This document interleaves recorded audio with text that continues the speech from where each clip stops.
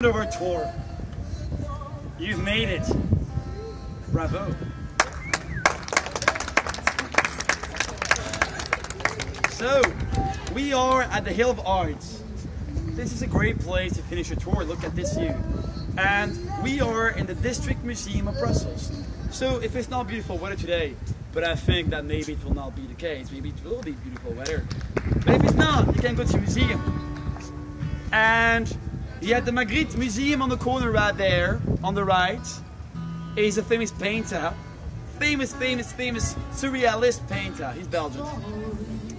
And you see this building with those iron ornaments. This is the Museum of Music Instruments. This is the best museum in town, in my opinion, with the comic book museum, because it has the largest collection of music instruments in the world. And it has a special section on that Belgian invention, the saxophone. Yep, yep, the saxophone is Belgian.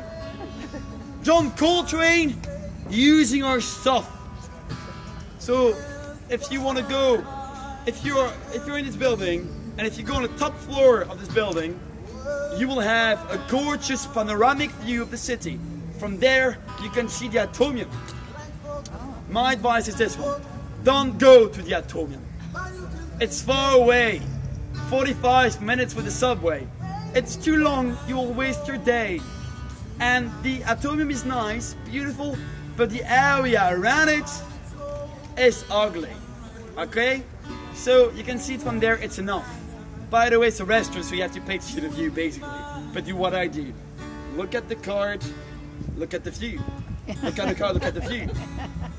And be like, oh, I'm sorry, yeah, we're not that hungry anymore, thank you very much. Take a picture, thank you very much, have a nice one. It actually works, okay? Otherwise, if you're hungry, it's a good restaurant.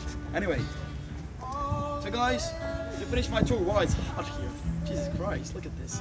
35 degrees, 40, 50, I don't know. So, oh no. So that's Belgium, huh? Don't be happy too soon.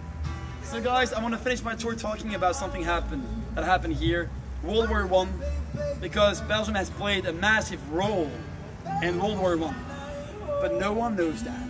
You know, like I told you, but you know what I told you, we don't have the recognition for anything. No one knows about us. That will change now with this beach, okay? You see the statue at the far end of the park?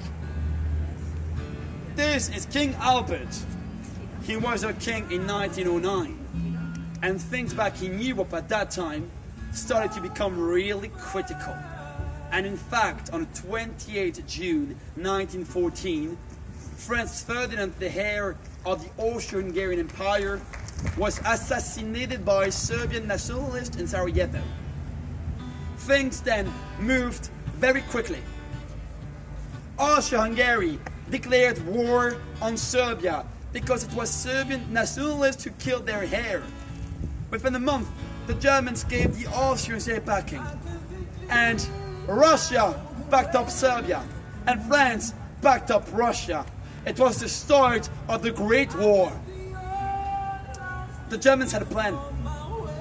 Instead of attacking the French, coming from the east, they wanted to surprise them and come from the north. Why? Because the whole French army was defending the German border.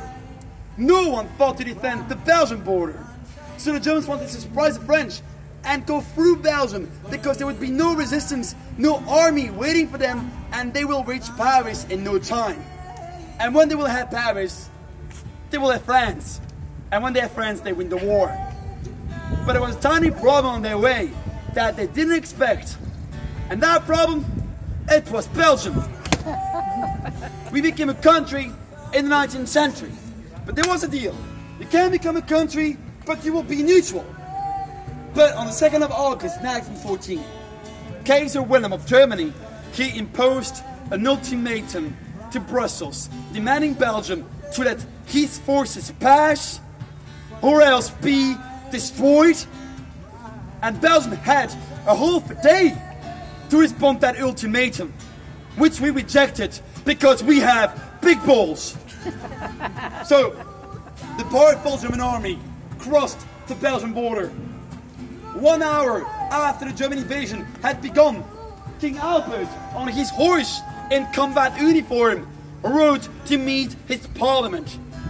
He went inside the parliament. He waited for the guests to sit down. He entered the parliament. He threw his gloves. And that guy said, one single vision fills all our minds, that our independence is endangered.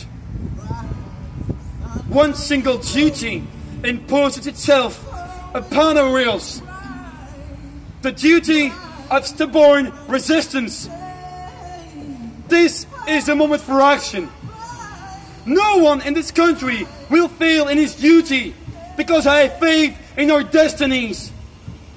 A country that defends itself conquers the respect of all, and such a country shall not die.